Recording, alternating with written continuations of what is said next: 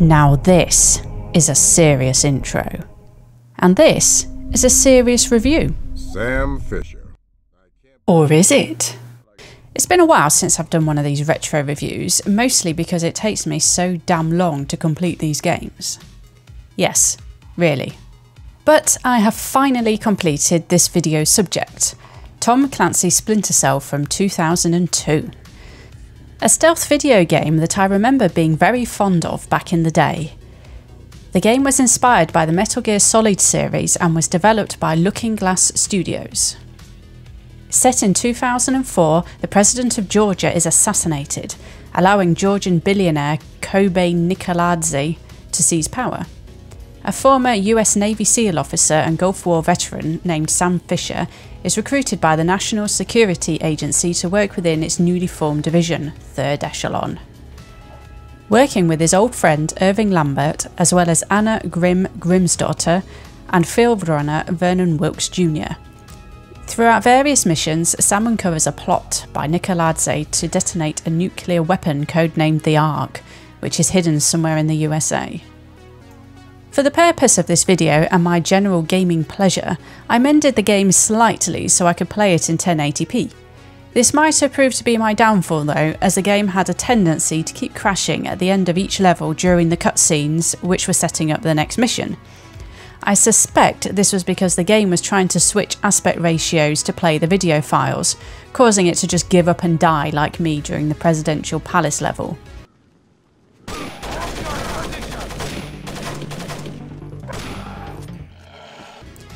It was solved though by just skipping through them, but it is a shame to have to miss out on cutscenes.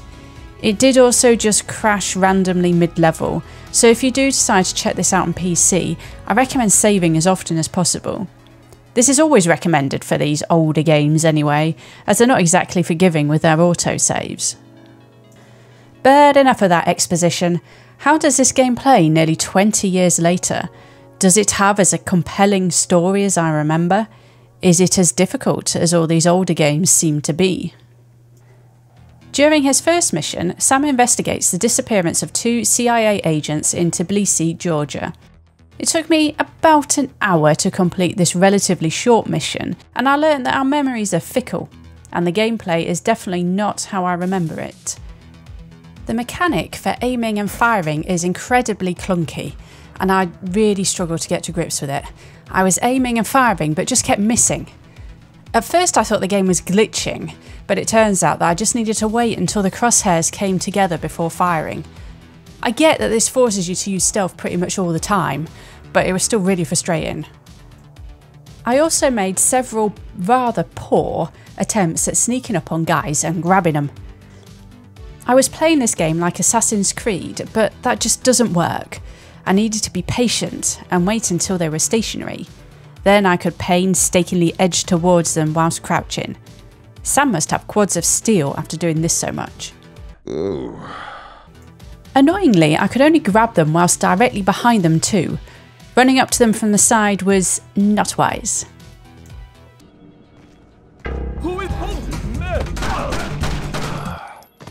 So, after taking an age to get used to all of this, I was thrown into a more action-orientated mission on an oil rig, where I acquired some information regarding the Ark and a potential leak within the CIA. I didn't really enjoy this shift of tone after taking so long getting used to the stealth element. And why is it daytime, damn it? After this, Sam heads over to the CIA headquarters to find out more. This was one of my favourite levels back in 2002 and remains so today. The tone shifts back to focus on stealth, but this time you don't even start with your gun, and you're not allowed to kill anyone. Which seems sensible, I suppose. This mission required me to infiltrate the headquarters and receive information regarding a data leak, along with said leaker, whose body I had to drag down an unnecessarily long set of stairs. Shame I couldn't just throw his body over the side here. During this mission we're also introduced to an array of gadgets, my favourite of which was the sticky shocker. On to the Kalinatech building from there, and the end of this level has been etched into my memory since I first played it. I remember the scene where Wilkes Jr. dies being incredibly tragic. I was devastated. It was so emotional. You're dying, Rose. Wait, really? This was another level that was more action orientated, as the areas were just so well lit up. I often felt like I had no choice but to go in hot. Not that I didn't try to just shoot out every light in sight though. That's a legit tactic for Splinter Cell though, right? Whoa, how did that happen? I also found a bug where the war mines would just blow up in my face while I was disarming them. Our travels then take us to Myanmar, which I hated. You can't kill anyone and everyone has head torches, so my favourite tactic of shooting out all the lights was completely ineffective. Then, just when I thought it couldn't get any worse, there's fucking guard dogs.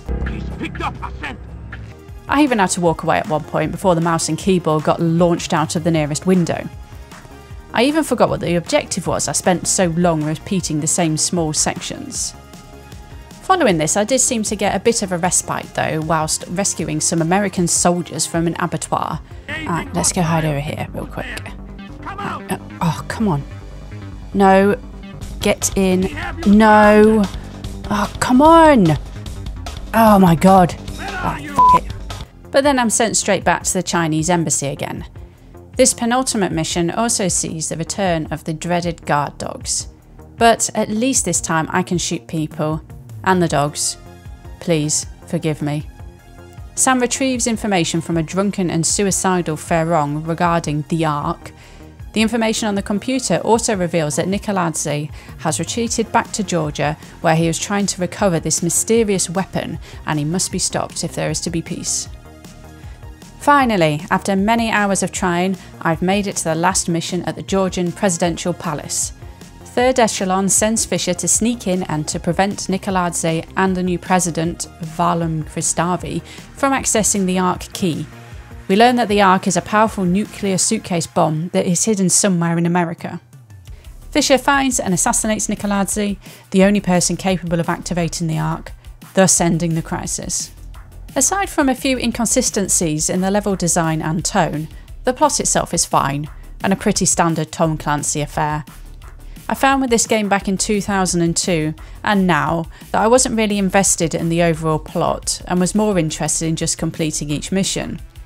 Which says to me that the plot isn't perhaps that compelling, but the game is enjoyable nonetheless. I found the gameplay to be tough and generally frustrating, and unfortunately it did take away some of my enjoyment towards the end. I do acknowledge that it is mostly my fault for choosing to play the king of stealth games though. Is this game good? Yes. Am I good at it? Hell no. For the purpose of nostalgia, I probably recommend just playing it on the original Xbox if possible, as I found it to be a bit buggy on the PC. I'm not complaining for the £1 I paid for it though, and it will probably work fine if you don't mess around with the aspect ratio like I did. I would recommend this to people who enjoy stealth, and masochists who enjoy the pain of repeated failure. For the more casual gamer like myself, it was a bit too difficult towards the end to be properly enjoyed. Thank you very much for watching. Let me know what you think of Splinter Cell down in the comments, and if you have any other games you think I should play, let me know as well.